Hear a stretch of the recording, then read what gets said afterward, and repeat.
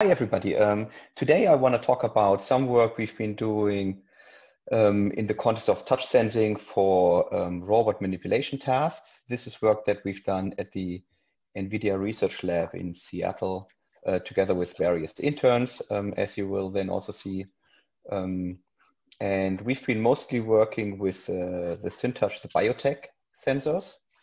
And of course, I'm excited to see all these new developments and just the sensor, that the digit sensor looks like a really exciting development going on. I hope that some of the insights we got also translate, of course, to other sensors. How I organized this was kind of by what kind of data we collect in order to maybe learn a sensor model or calibrate a certain sensor model. And the first very short section is about work where we're trying to learn something about touch sensors with kind of a minimal amount of supervision, where we're just collecting sensor traces and then apply a framework called self-supervised learning in order to learn kind of predictive models of touch sensing. And then the next step is if you want to put a little bit more, let's say, modeling effort into the sensor collection process itself, then you can use, for example, tracking techniques to track the objects that the robot is interacting with. And maybe through these, you can then also extract a bit more higher level or more explicit model information about what's going on with the physical interactions between, for example, the sensor or the robot and the environment itself. And then on the third part, I want to talk about one effort that we started recently, which is on really going for kind of a fully calibrated setup where we went all out on the modeling side and saw how far we can get with this, and which on the longer run hopefully will also lend itself to learning or to designing very realistic simulation-based touch sensor simulations that you can also then use for controller learning. And then given time constraints, I think I started at, let's say, 7:58, so I assume I have a little bit longer than the 8:30 a.m. time, Seattle time, I must say. I'll briefly talk about where we are using vision only for manipulation, also just to put this kind of into context, and then I'll conclude at the end. But let me first briefly talk about how we can use pure sensor traces.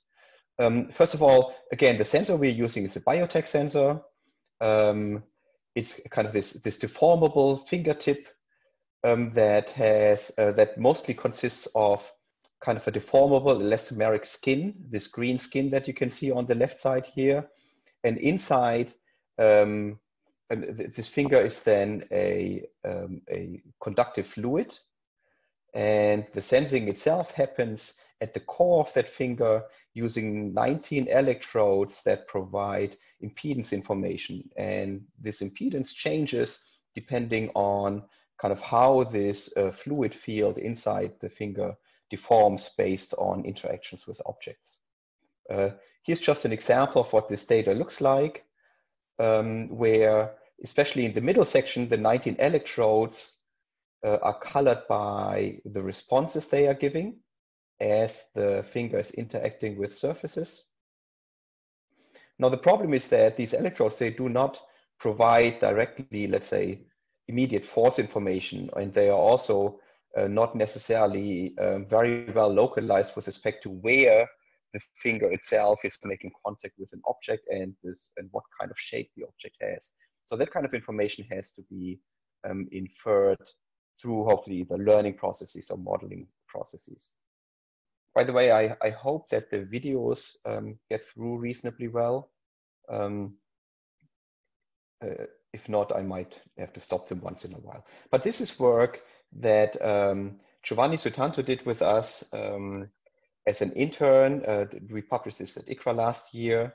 And again, in this first part, it's really about using minimal supervision in order to learn a sensor model that you can then use for control. And this is, of course, very much in line with the recent advances that you can see in deep learning, where various people, leading people in the field, in the community, like Jan LeCun, Jeff Hinton, also mentioned very clearly that self-supervised training is, of course, a very important direction for making deep learning techniques viable in the real world. So the idea here is that we have a robot platform, as you can see here on the right, and we have the fingertip just interacting with objects. And the only supervision is kind of the relative motion of the finger in the 3D space. And then we collect these 19-dimensional electrode measurements. And then based on that information, we want to learn a model for these electrodes. Let me first show you here the video on the right. So where again, the finger is moved to make certain kinds of contacts with surfaces. Okay, here's just a rotational motion. Here's the same now, see, showing in the internal kind of simulated model of the robot, but that is not explicitly actually used in the process. You can also do then, for example, a translational motion where the finger is moving forward and backward. And again, for this data set, what we collect is the relative motion of the finger as we're getting through the kinematics, through the joint sensors of the robot arm. And along with those, we collect measurements of these electrodes. And then you use deep learning techniques in order to learn a dynamics model that say, given electrode measurement at time t, given relative motion or control of the fingertip in the finger's frame of reference, you want to predict future electrode measurements. And rather than learning this mapping just from 19D to 19D, what Giovanni developed is a technique that first maps the raw measurements to a lower dimensional latent space, and also imposed additional structure on that latent space such that the changes in latent space are correlated with changes in the pose space of the finger, which means straight motion in the finger should hopefully relate to straight motion in that latent space between points in this embedding, okay?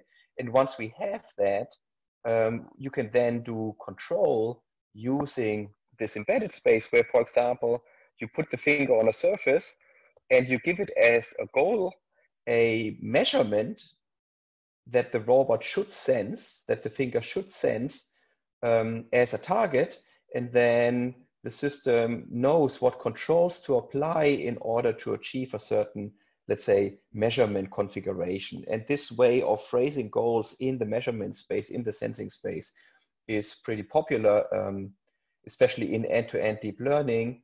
I must say it clearly also has limitations, because the question is always like, how do you really specify a goal in a general way? Because you cannot always predict the desired measurements. But anyway, this works reasonably well here then, where now you can see in this case where the robot, in this case, is given a goal measurement such that the part that you can see here, that red marked piece on the fingertip, should sense the contact. And based on this learned model, it now knows, the controller knows that it has to actually rotate the finger in order to achieve this desired target contact. Okay? Here you can see this again, but now highlighted the contact point as extracted from the sensor measurement, which is not used explicitly in this model here. Here's another one now for a sliding motion, for example, where the sensor knows, or the model learned, that it has to pull the finger back. So again, this is very intuitive in the sense of where you're placing the finger on a surface, imagine, and you're closing your eyes, and now you're trying to achieve a desired kind of contact with the surface. And this model that Giovanni learned here then was able to give you the controls, like how you need to rotate or slide or translate the finger in order to achieve this desired configuration. The nice thing about this framework, again, is that you can do so with just a minimum amount of supervision. The disadvantage at this point is that these kind of models are reasonably limited with their generality and to how many different tasks they can be applied. Okay, so now I want to go to some work that we've done where we try to provide in the data collection process some more supervision in order to learn models for the SynTouch sensor, the biotech. So you can imagine here, for example, is a setting where we have an object, a box, and on the right-hand side here, you can see the SynTouch, and we are interacting with these objects in the world by just pushing them around, right? And this is in the full 3D space. What we need in this setup is we need a 3D model of the objects. And once we have this, we can use a framework that we developed a while ago called DART. Tanner Schmidt developed that, where we use a depth camera to accurately track an object as it's moving in the space and also track the robot, as you can see here, hopefully on the video on the right, where the gray points are the depth camera measurements. And you can see how we can track both the objects and the robot itself. Okay. So once we have that information, Bala Sundaralingam, he developed a technique that can use this information now along with a dynamics model for the forces involved in order to push an object. So you can see here on the right, where we first use DART to track the objects. And then based on the fingertip position and the object position estimated over time, he's trying to determine at every time step the forces that were necessary to explain the motion of the object, okay? Taking into account both the linear motion and the angular, the rotational motion of the object, okay? So you can see here on the lower part, you'll now see a little animation showing a top view of that motion, okay? So here first the object is being pushed, and then down there, you can see the motion of the object, and alongside also he's estimating the 3D force vector that explains that motion using this physical interaction model. Okay, one limitation of this is that it is using DART, the tracking, as kind of a ground truth system. So also published at ICRA last year, Sasha Lambert developed a technique that uses factor graphs in order to come up with a more accurate modeling of the contact between the finger and the object. As you could see in the upper left part here, if you just use DART, the finger might not actually be in contact with the object itself. So there might be whatever, 2, 3, 4 millimeters offset.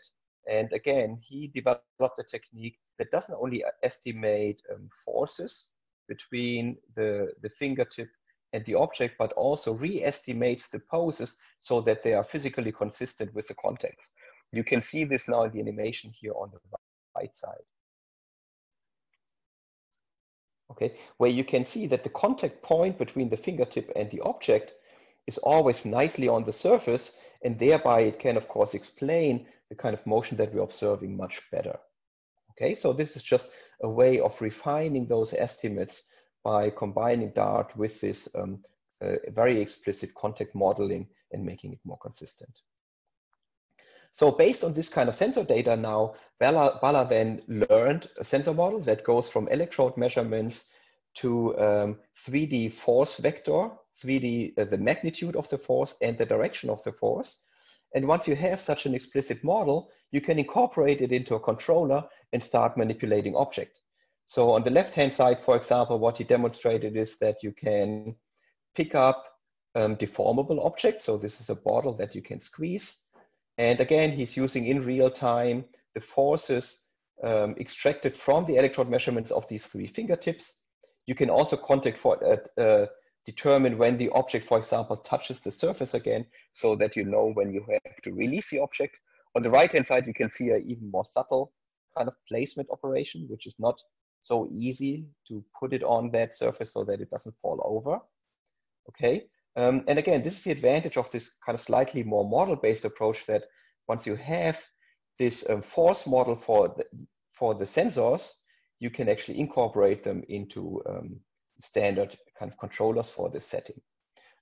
Here's another task where we now incorporated that more into a reactive system, where the overall approach does the following. So here we want to, for example, pick up this cup that you can see here on the left side. Okay, we're using an Allegro hand, again with the biotex on there. And it's mounted on a KUKA robot. And what the system does is the following. We first use a depth camera to detect the object using, I think in this case was still POSE-CNN, but kind of a 6D object pose estimation framework for estimating where the cups are. So here are 2 cups, as you can see. Then based on the cup position, we can generate target poses for the fingertips where the Allegro fingertips should go. You can see these here on the right side, these little red dots. Those are target poses for the fingertips. Okay, so all of this is estimated in real time. These poses now are sent as goal points to RMPs, which are Riemannian motion policies, which is a reactive control regime that then reactively kind of controls the Allegro hand and the KUKA arm in order to achieve these goal points. Okay, and then once it's there, it's closing them in order to make contact with the object. And once it's making contact, we're using the tactile feedback that Bala was able to learn based on his data in order to control first how the cup is being held by the robot, and also when we want to place it to determine when the placement happened. Okay, so I'll show you just a video of how this now works. On the right hand side, you can see the dart estimate along with the pose estimate with the detection of these objects. Okay, and the robot now tries to put it back onto the other cup. But Carl is not nice and just keeps on teasing the robot, and we keep track of all of this in real time. And in this case, in this video, as you can see, actually the goal point is not defined with respect to the fingertips of the robot, but the goal point for the motion controller is actually defined with respect to the cup where it wants to place it. If you look here on the right side of this video, I hope you can see my mouse well, the goal point is red dot. This is the goal point where the cup wants to move, which is defined relative to the target placement. Okay, and all of this is then fed into these Riemannian motion policies to generate the controls. So you can see here that the robot is then actually able to pretty gently place this object back down onto the other one.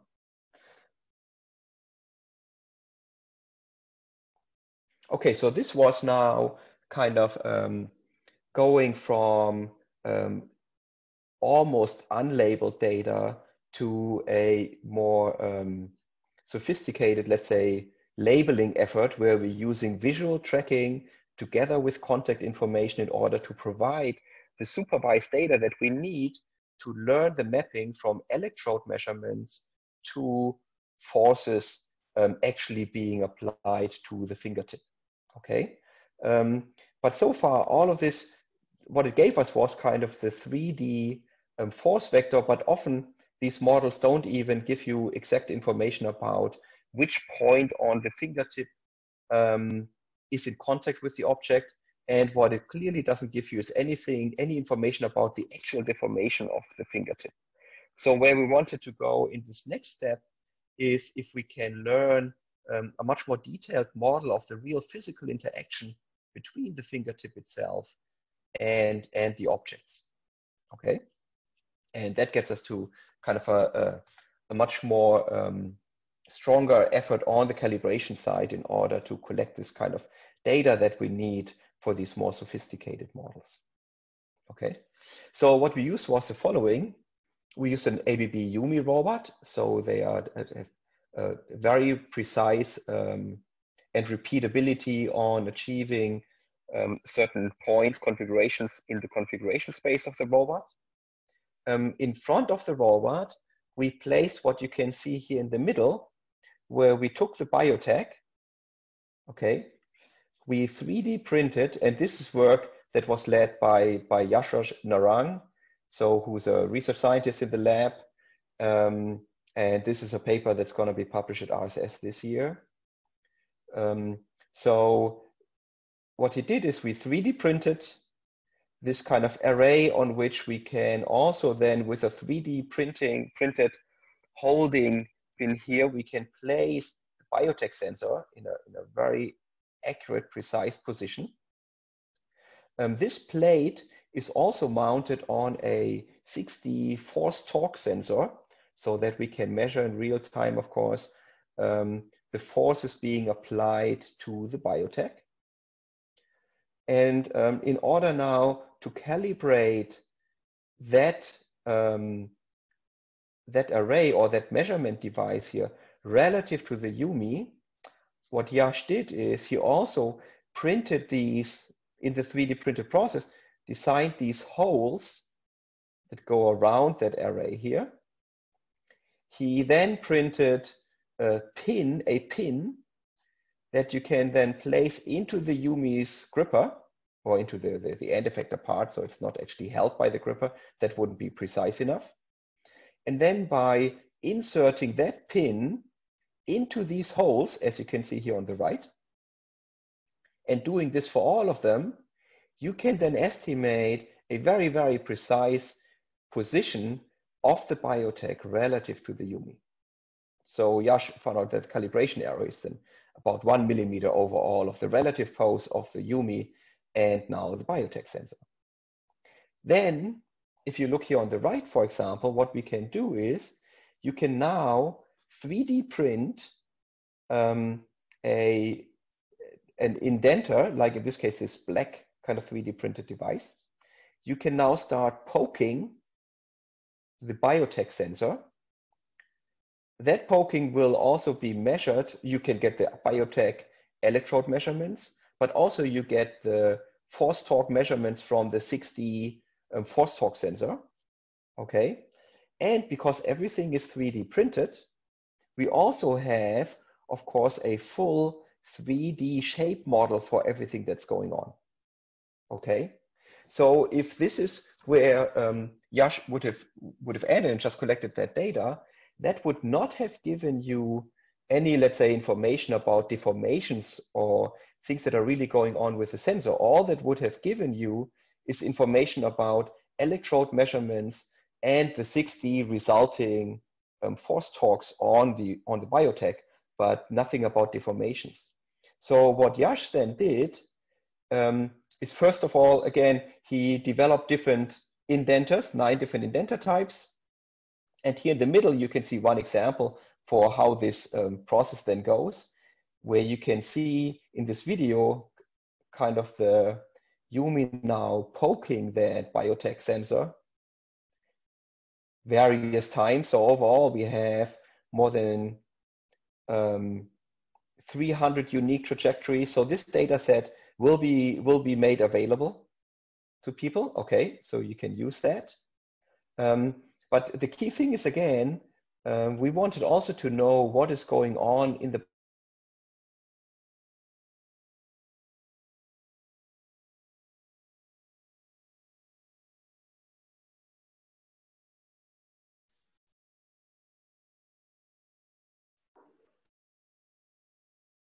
Hello?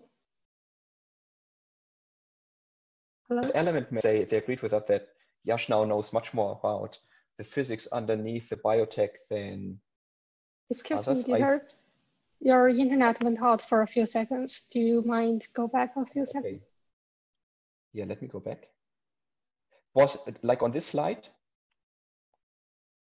Are we good again?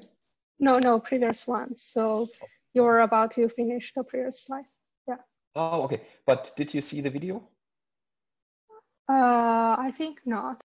Oh, okay. So in the middle now, if you look in the middle, you can see now how the UMI is kind of poking that sensor, and this is sped up here, of course, but how the UMI is poking the biotech with these different indenters. Okay, does it work? Did that now work? Yeah, it works well now. Okay, perfect. So he then generated, again, with these 9 different indenters, he did more than 300 different trajectories on how to poke the objects, how to poke the biotech with them. And that data set will be made available to the community, of course, right? So that you can use it for your research. But again, stopping at this does not yet provide you any information about what's really going on at the physical level with the biotech sensor itself or with deformation. So what he then developed, he used a tool called Anvil, which is a finite element modeling tool, and developed a very fine-grained finite element model of the SynTouch. You can see here on the left. So he modeled that there is a fluid inside. He modeled that you have a deformable surface skin. He had a 3D model of the interior core of the sensor.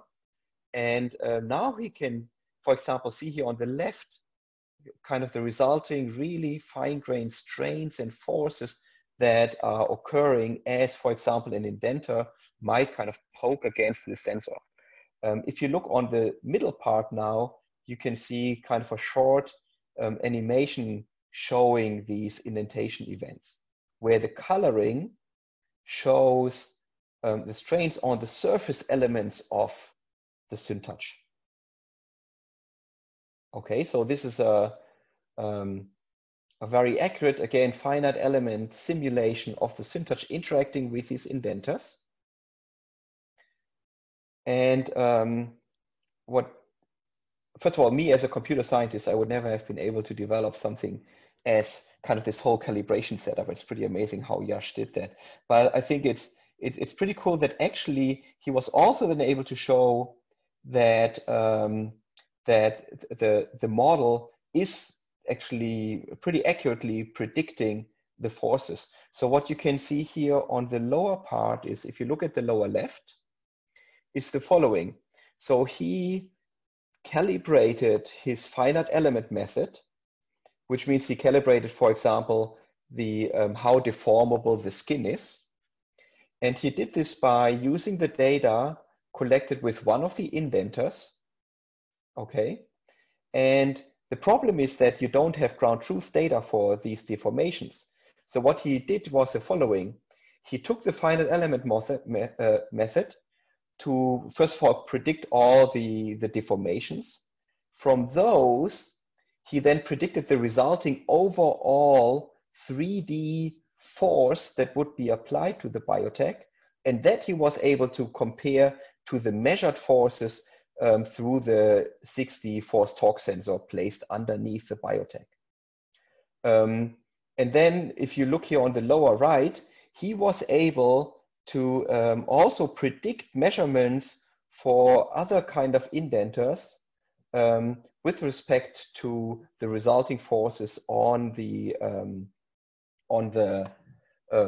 force torque sensor, again, placed underneath the biotech. So which means his predictions very well matched the actual measured forces. Okay, so just to repeat what's going on here to make this clear. So what we're using as input is the joint measurements of the ABB UMI. Those give us through then the forward kinematics. We know where the indenter is in the simulated model. We know where the indenter is relative to the biotech. We feed that information into the finite element method to predict how the biotech would deform or react to this indentation process. Through the finite element method, we then also predict the overall resulting force. And that resulting force is then compared to the force that you measured with the force torque sensor. Okay, and he got a very good matching between those. Then with this kind of data, what you can do is you can actually use the electrode measurements, and you train, for example, a PointNet++ structure. And now we can predict, for example, the location of the contact very well. We can predict the 3D force vector. We can train a network to predict that from the electrode measures.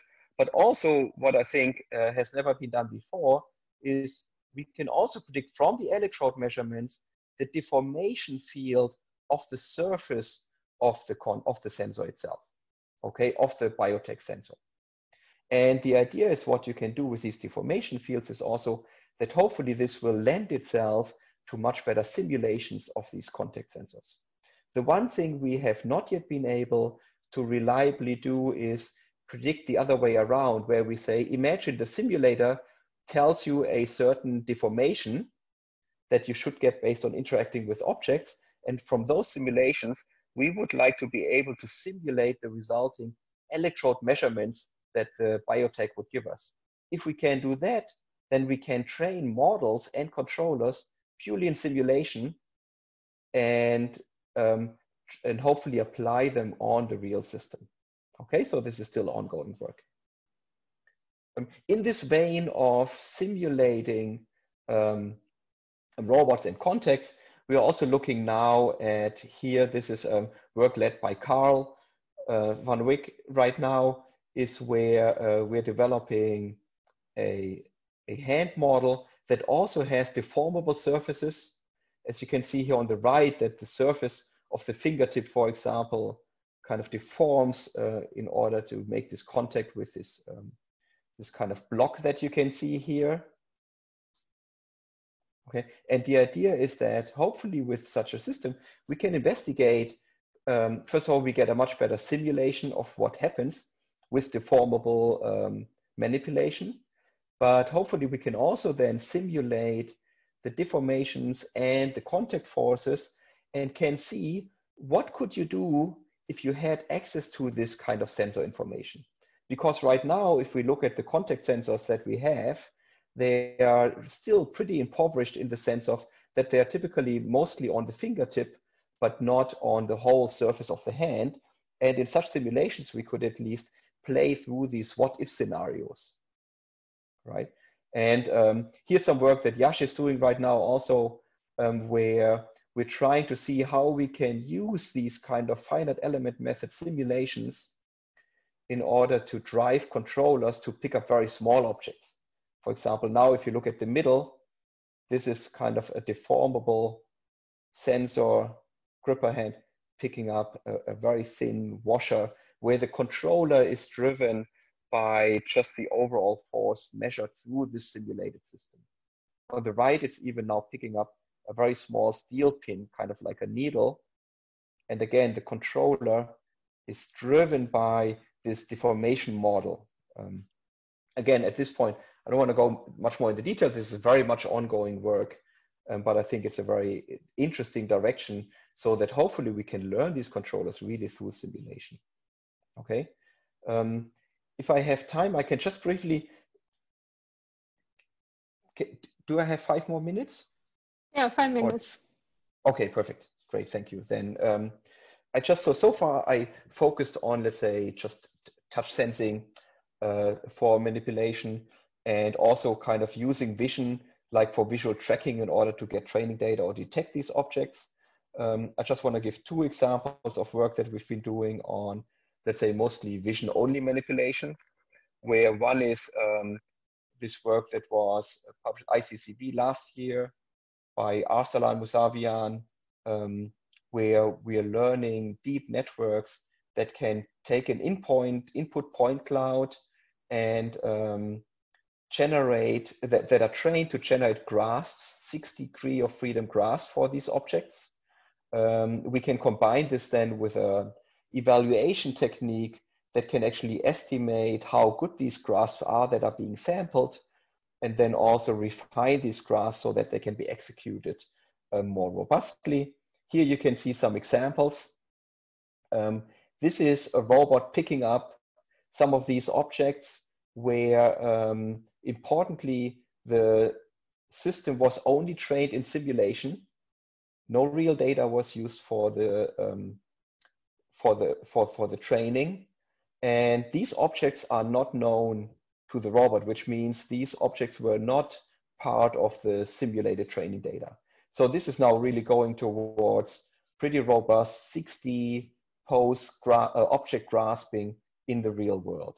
So this initial work assumed that the objects were kind of individual, but now we're moving towards where the idea is, okay, you have a cluttered scene.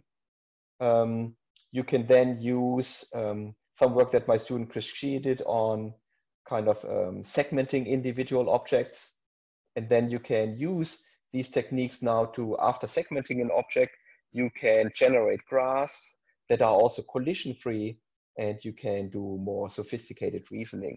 There's a paper coming up that Aditya Murali did as an intern with us that operates more in cluttered scenes for manipulation using these grasp samplers. That's coming up at ICRA. I don't know, yeah, obviously this week. It's, I think, one of the finalists for Best Manipulation Paper Awards, and also Best Student Paper Award.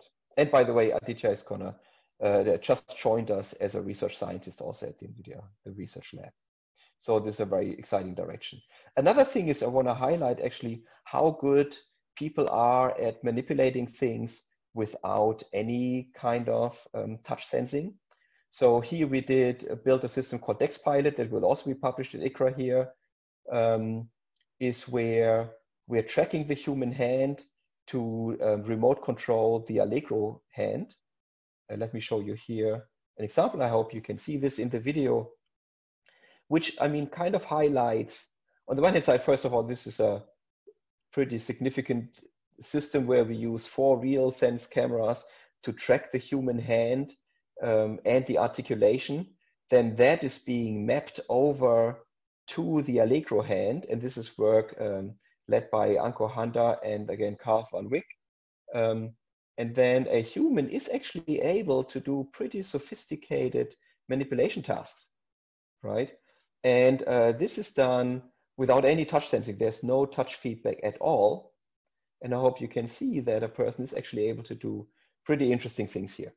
Here you can see actually, in the interest of time, I'm not going to show this till the end, but here actually they are able to get a, whatever, $10 bill out of that wallet, right?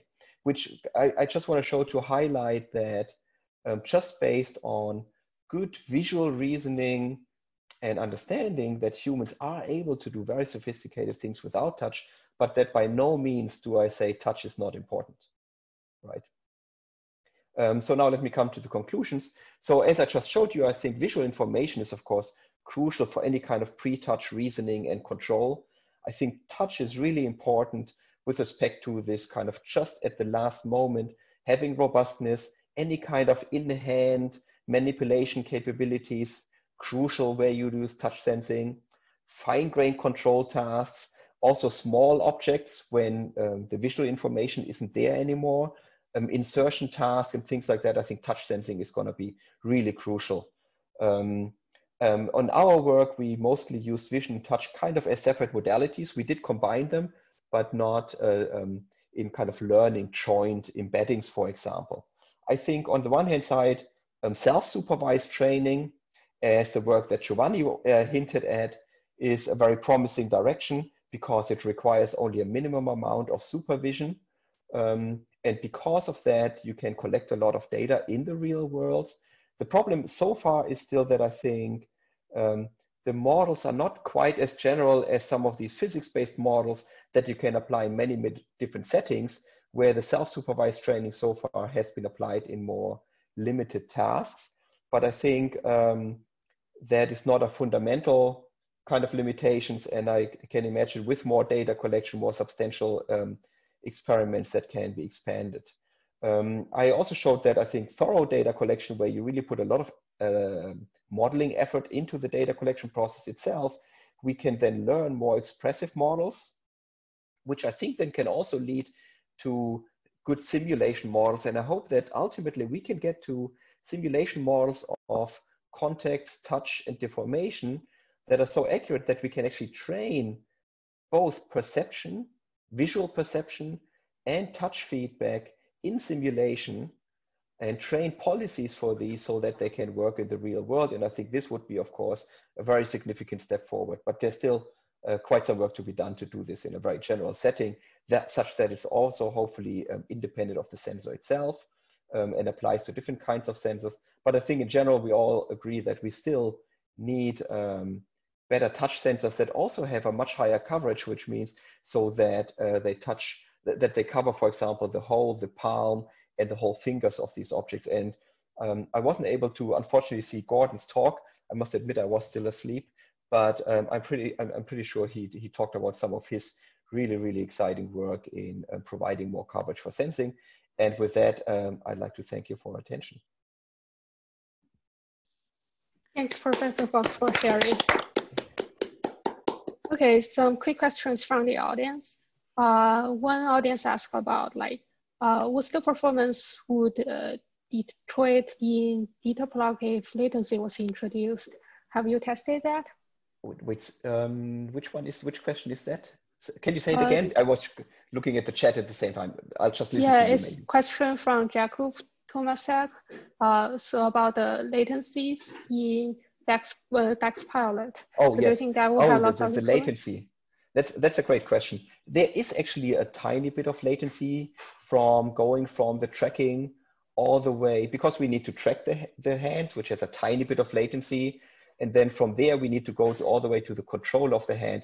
So that is why the demonstration that you saw, they were all kind of sped up a little bit. So we cannot do at this point like really fast finger motion. That is where the latency would be a real problem. So in that sense, we don't need to add artificial latency to make it more difficult. It is already not trivial, but I think it's a very promising direction. Can I? Another question from me. So you talk about generalization of the system, like how the vision touch control loop can generalize to different manipulation tasks or to different shapes of the objects. So it's a challenging task, I guess, is for everyone sitting here. But have you thought about if it's hard for generalization, whether it's because like we don't have a large enough data set, or the model is not good enough, or simply there's not enough data from the sensor you're using? So how can you get some insight into that? So I think you mean with respect to self-supervised learning, for example, also, right? I assume. I think one of the problems is really that so far, first of all, I mean, all these different tasks, right, put together, it's just extremely complicated, right? Which means if you really want to have a good coverage, you just need to generate huge amounts of data. And it's not sufficient to just collect, let's say, touch sensor data, but you also want to collect alongside with that the visual data so that you can learn joint controllers that use vision and touch. And covering that space of possible interaction with these objects is just tremendously hard. I think what's, from my perspective, actually very exciting is this recent work that we've seen, especially also in the deep learning vision community, on contrastive learning, where with weak supervision, there has been some really nice progress where people were able to use very minimal amounts of kinds of supervision to learn very powerful feature embeddings for visual data. And I think these kind of techniques, if we can combine them with very, very large scale data sets, I hope that we can hopefully transfer some of these successes to manipulation. So it's on the one hand side, just to get back to your question, I think it's a combination of just the complexity of these problems. I think it's much more complex than recognizing an apple in an image. At the same time, also getting the right kind of supervision for that data is also very, very complex and difficult. And I saw there was one question about a paper. I think I have all the references in the slides, but of course, I can point you at that. Just send me an email. Hi, Dieter. Hey, thanks for joining us. Hey, and congratulations on the prize. Oh, thank you. Your finite element modeling is very cool. Do you know if you're only modeling one particular biotech sensor, or is it applicable across? That's a great question. And I also see Yash is actually here in the Zoom meeting. So actually, he did it for 3 different biotech sensors. And at this point, sadly, those accurate models do not transfer from one biotech sensor to another one. I'll just add something here. So I'll let him chime in. The element model does transfer from sensor to sensor. The neural network predictions do not transfer that well from sensor to sensor. So the finite element model was tested over the entire data set of different sensors, different indenters, and so on, which, given the generalizability, suggests to me that the mechanical behavior of the sensors is highly repeatable from sensor to sensor. Okay. But because neural network predictions seem to be less predictable, I think that suggests to us that maybe some of the electronics from sensor to sensor may have less repeatability. Yeah. So one hope would be if we can train a general model based on, let's say, whatever, 20 of these sensors, then hopefully you could learn a general model, and then for one specific sensor, you just have a reasonably simple additional calibration procedure to refine the model for that specific sensor. So the hope would be clearly that you do not have to go through this calibration process for every single biotech you want to use. Okay, thank you.